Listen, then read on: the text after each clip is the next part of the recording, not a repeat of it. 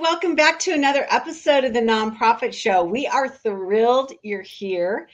We have a really interesting conversation today with our guest, Shannon L. Watts, Principal Consultant of Key Fundraising. She's going to be talking to us about creating a culture of philanthropy, not just talking about it, not just kicking around the concept, but are we really doing this?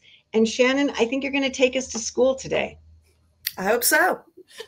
I think this is really, really fun. Well, we are thrilled to have you with us, and so that we can learn from you and to really understand, what's going on.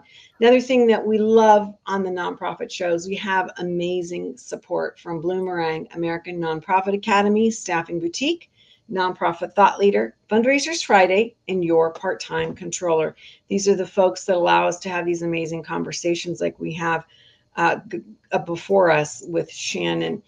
One of the best parts of the nonprofit show are our co-hosts. I'm Julia Patrick, CEO of the American Nonprofit Academy, but more importantly, Wendy F. Adams, superstar, Cultivate for Good. Welcome, my friend. Oh, it's a pleasure. And today is going to be a whole lot of fun. Really good. Wendy, I know this is something that you and I have spoken about on the show, in the green room.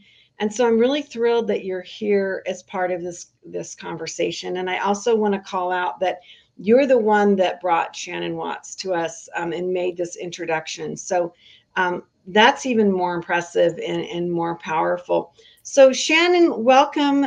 I have to witness to everyone, please go on to keyfundraising.com where you can read about Shannon. But the best part is Shannon has these two massive animals that are stunning.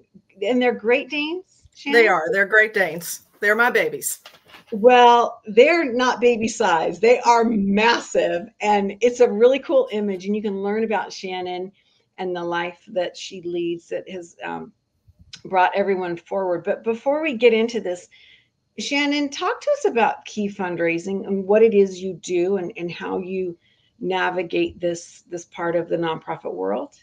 Well, Key Fundraising is my own one-person shop. I am a one-person consulting firm, Key Fundraising, founded 19 years ago. I've been a full-time consultant in the fundraising and development field for 19 years. And I work primarily with grassroots nonprofit organizations, which is one of the things we're going to talk about today. And I help them with a little bit of everything. I do grant writing. I do annual campaigns. I help with social media.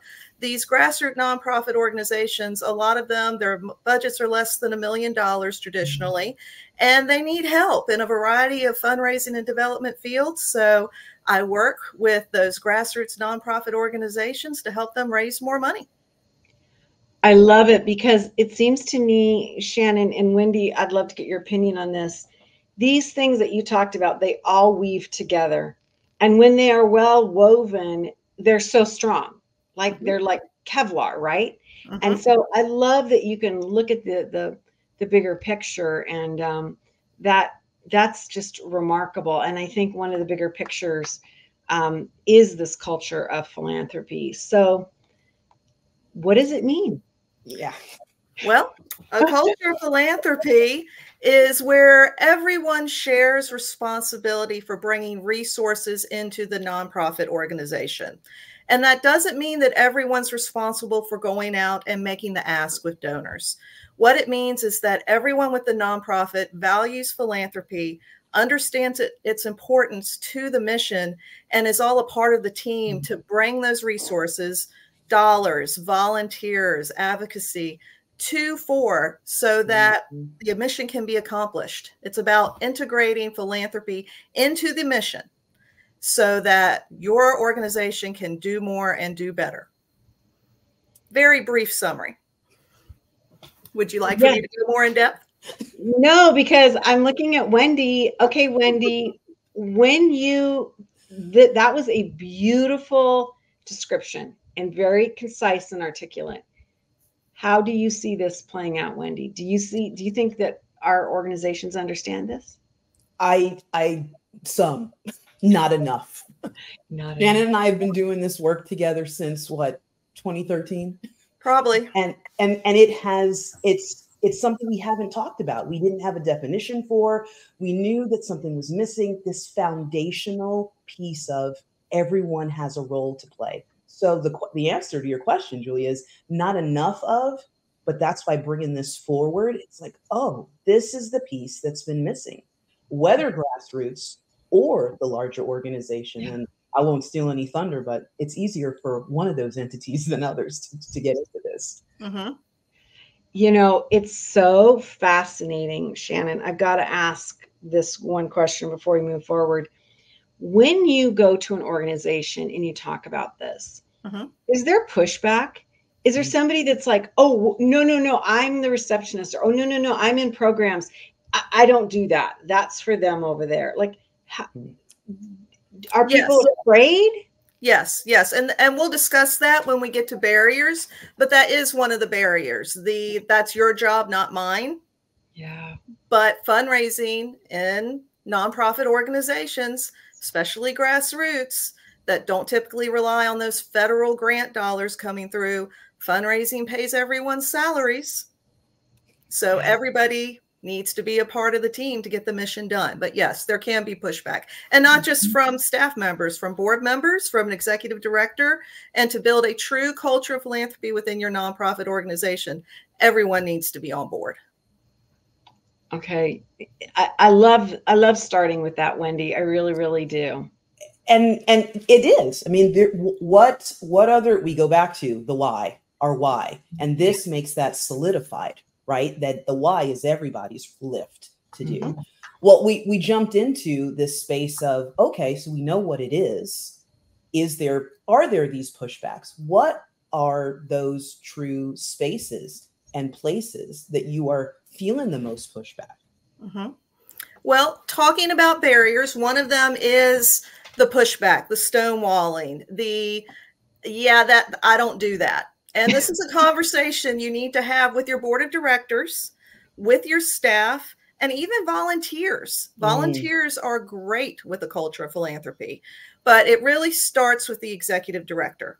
If the executive director is not on board, it's very hard to build a culture of philanthropy.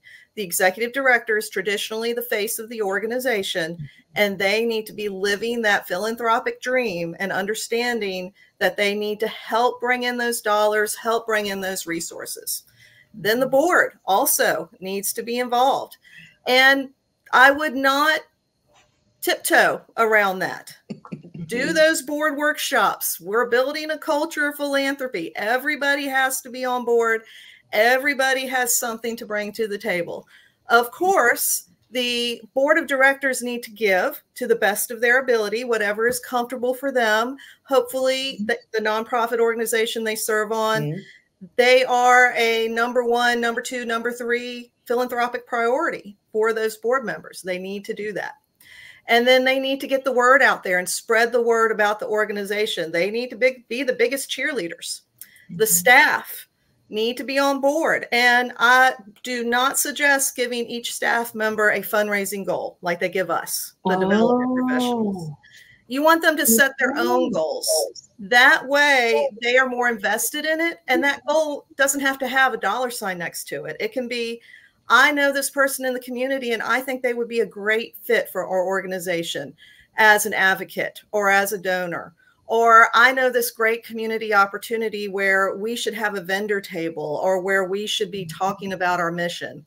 And they get more excited as they bring more resources to the table, whether it's dollars or not, they get more excited. But bring them in, talk to them about it. When you're hiring people, explain to them, this is a nonprofit. We have a culture of philanthropy. Everyone is responsible for being a part of that culture, for being a cheerleader for the organization. From the CFO to the receptionist to the janitor, everybody's on board. Wow. I love this for so many reasons, Shannon. And I'm so interested in how using that word culture. This is not a one and done, right? I mean, you're going to have to keep reminding folks. And I want to almost use the word train. Like, how do you keep rowing in that direction and building everyone up? because I loved what you said out the gate.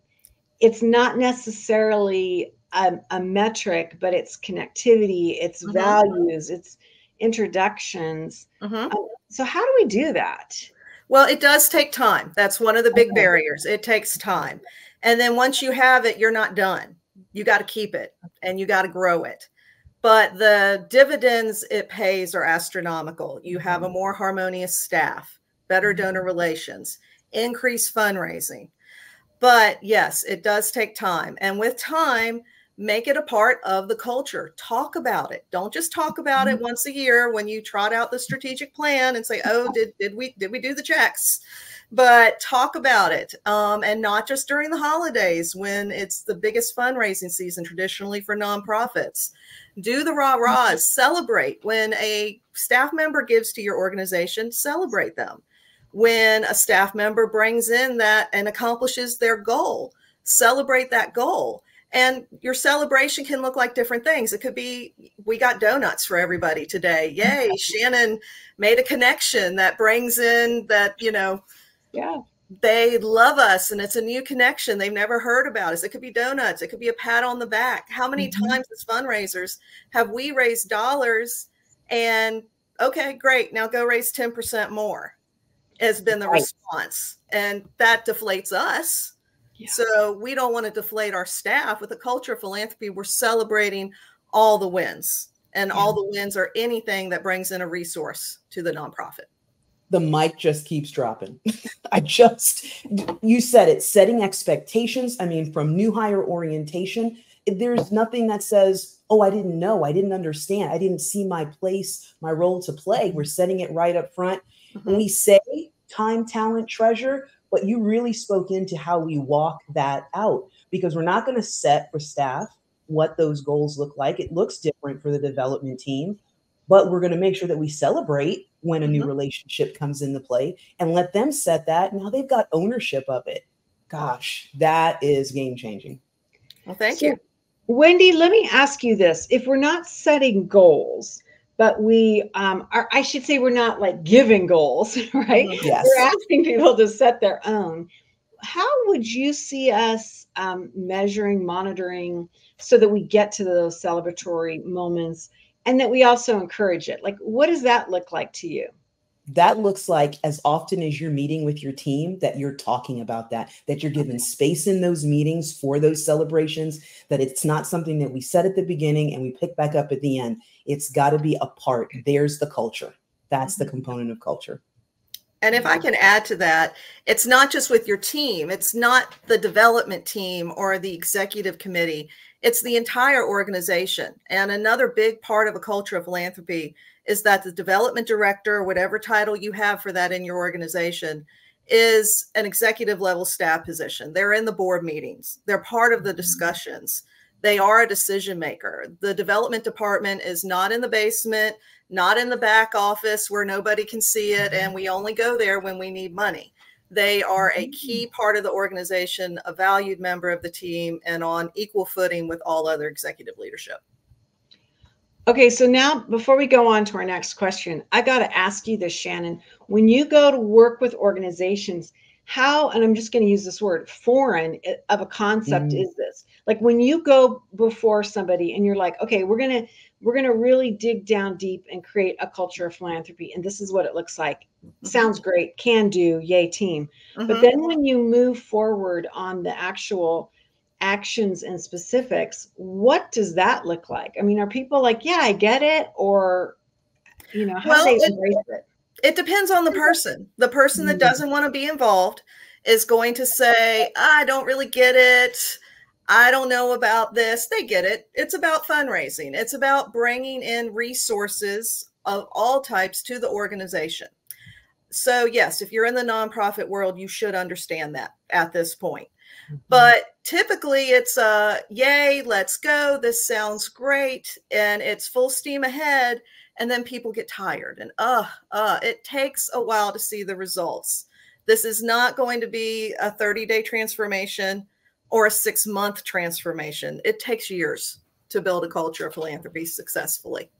But the changes keep adding up until all of a sudden 5 years down the road, you're like, Wow, we have doubled our capacity from where we were 5 years ago.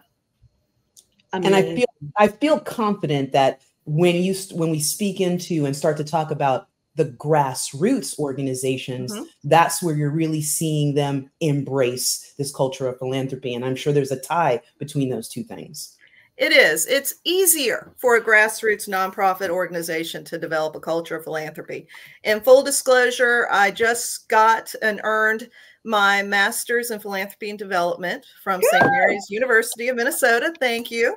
And I did my capstone project on this subject, a culture of philanthropy. It's not new. There are lots of resources out there about it, but I did my capstone on a culture of philanthropy and how that would impact grassroots nonprofit organizations, because those are primarily my clients, grassroots.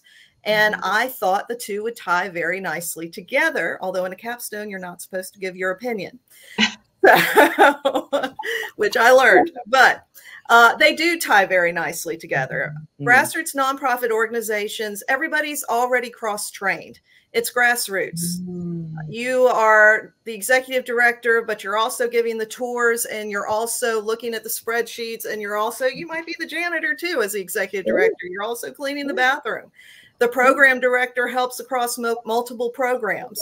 Most grassroots nonprofit organizations have budgets of less than $1 million. That's 92% of the nonprofits in the United States. $1 million doesn't pay for a lot of staff positions these days. No. So everybody's cross-trained, which is great because everybody's a part of the team, which is the foundation of a culture of philanthropy. It also has the bottom-up mentality, grassroots. We're starting at the grass level and we're working our way up. We're not working our way down. So that is a natural fit for a culture of philanthropy. And then in grassroots nonprofit organizations, every gift counts. Again, there aren't a ton of federal dollars making up 90% of the budget.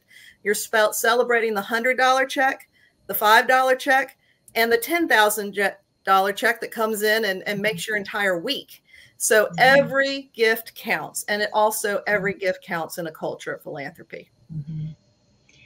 You know, Shannon, I'm fascinated by this so much. And again, congratulations on a major educational achievement.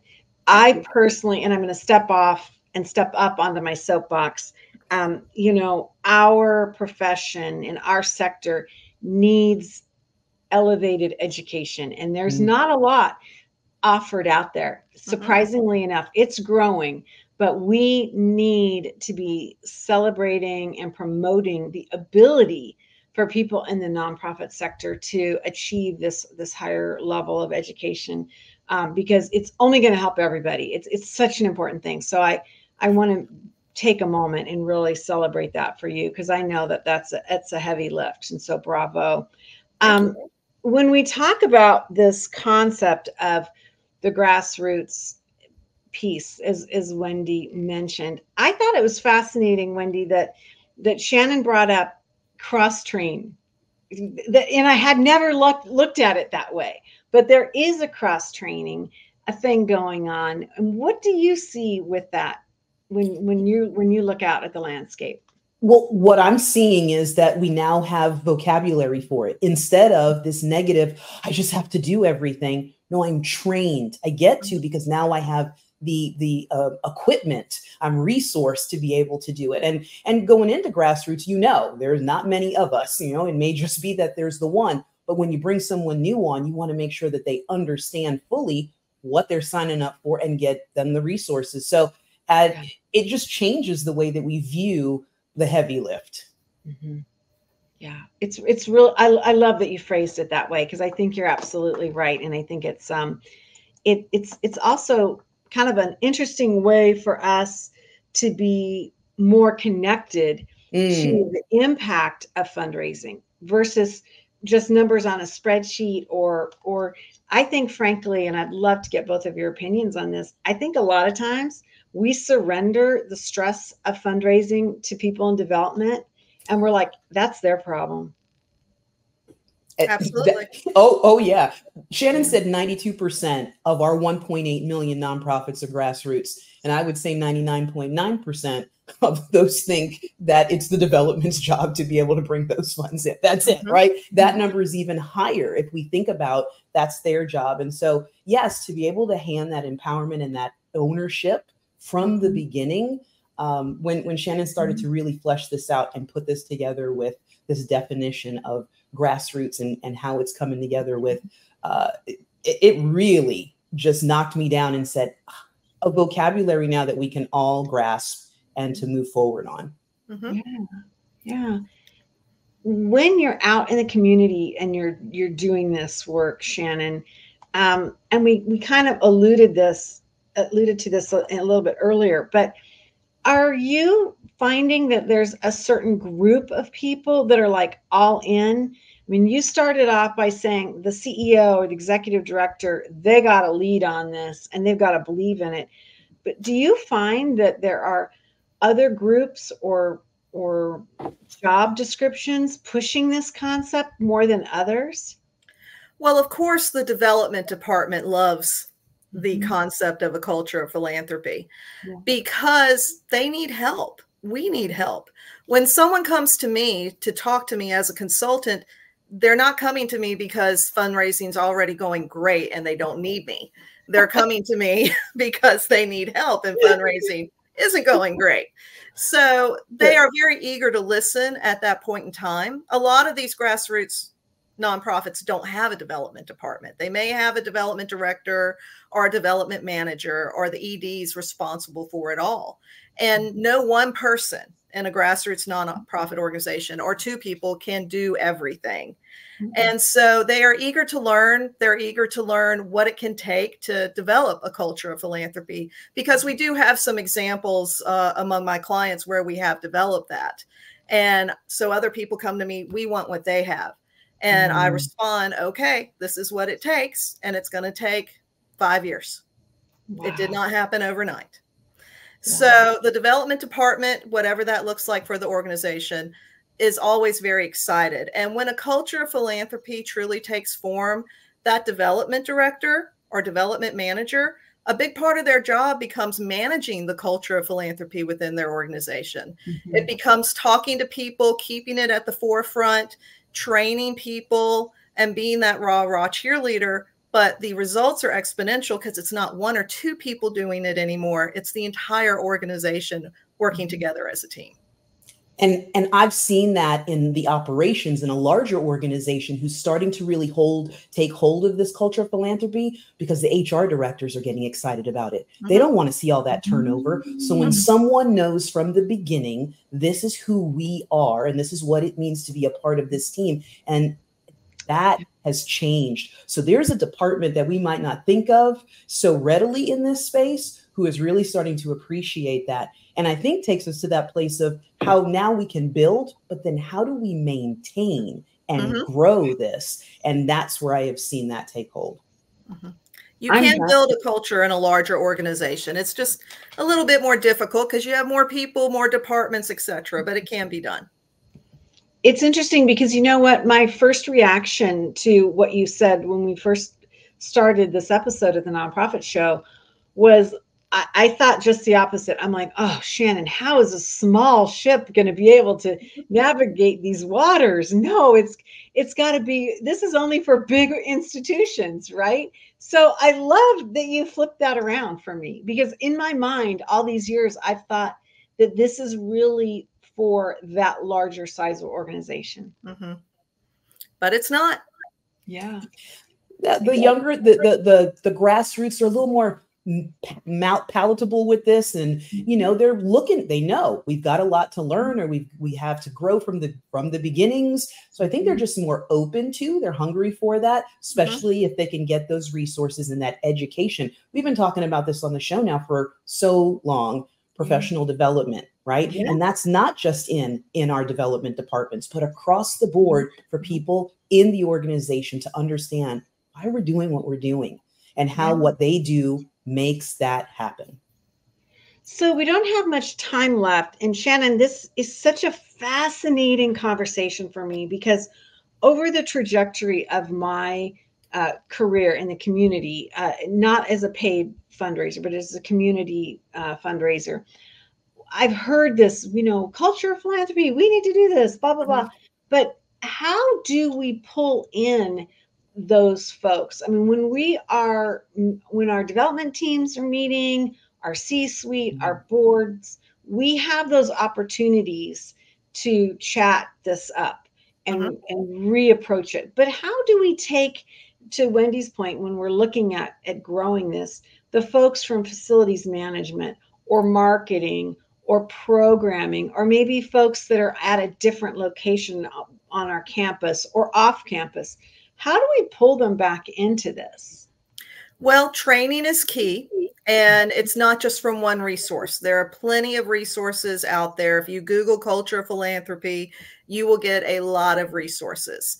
And not just a Google search, but getting someone who's done it to come in and talk. Think about the nonprofits in your area and who does a fabulous job and who seems like they always have it together and who seems like they always have cheerleaders out there talking about them. And ask them if they'd be willing to come talk to your C-suite or your board or your staff. And do they have a culture of philanthropy? Would they be willing to talk about how that transition took place or how they're keeping it? And I find that when you bring in a real life example, and it's not pie in the sky, but nonprofit XYZ in our area has done this, and yay, it's great. When you bring in those real life examples and put them in front of real life people, that's where it makes the difference, and that's where they see the light. Yeah, I love it. I think that's a tremendous amount of wisdom. And it takes our definition of collaboration from saying it to doing it. We want to share. We really do. Yeah. Nonprofits are good people. They like working together. Yes. All you have to do is ask. Yeah, I think you're right. And Wendy, I like your approach and your attitude there as well, because sometimes we get so mired in our work and we're just like in our little world that we forget to look out of the window and say, okay, who can we bring in and how can we draw this inspiration and share? Shannon, this has been really great. I have so enjoyed having you on, and really, I want to say, Wendy, like reminding us, but at the same time, giving us some new tools. Does that make sense? Yes. Yeah. Well, thank you. I've enjoyed being here. It's been a lot of fun. Shannon L. Watts, newly minted higher education. Do you have your mortar board? We should have had you bring that with her MA and also a CFRE. So she knows what she's talking about as a principal consultant of Key Fundraising. Visit keyfundraising.com. You'll learn more about Shannon, her work, her approach, and the type of work that she's doing that really is such a pivotal piece, I think, of future and sustainable success. It's not just a pie in the sky thing. It's a real approach that you take into your organization. And again, when we use the word culture, that says it all, right? I mean, it's a powerful, powerful word. So Shannon, this has just been amazing. I also want to make sure that we thank all of our presenting sponsors. They include Bloomerang, American Nonprofit Academy, Staffing Boutique, Your Part-Time Controller, Fundraisers Friday, our new Friday episodes just dealing with fundraising, and Nonprofit Thought Leader. Wow. Okay, Wendy, you're a rock star, which we all know that. But thank you for making this introduction to Shannon and getting us in this conversation. Today is the start of a new month for so many folks, a new season, a really critical season of giving, and bringing everybody to the table on this is just brilliant. Absolutely. What a great afternoon. Thank you. Yeah, thank you, ladies. Hey, as we end each and every episode of the Nonprofit Show, we want to, first of all, talk about the nonprofits and the service that is being given and is desperately needed in the southern part of our country. There's been tremendous loss of life. There will be continued, unfortunately, more and more scores of people that have lost not only their lives, but their homes and their businesses, and in some cases, their communities. And our nonprofits are the ones that step up. So I wanted to give a shout out to to those people on the ground, because it's really a frightening and dangerous situation that's still unfolding. So we send our best wishes to all of our nonprofit leaders and staff in that part of our country. And as we end each and every episode, we like to leave with this message, and it goes like this: to stay well so you can do well. Thank you, ladies.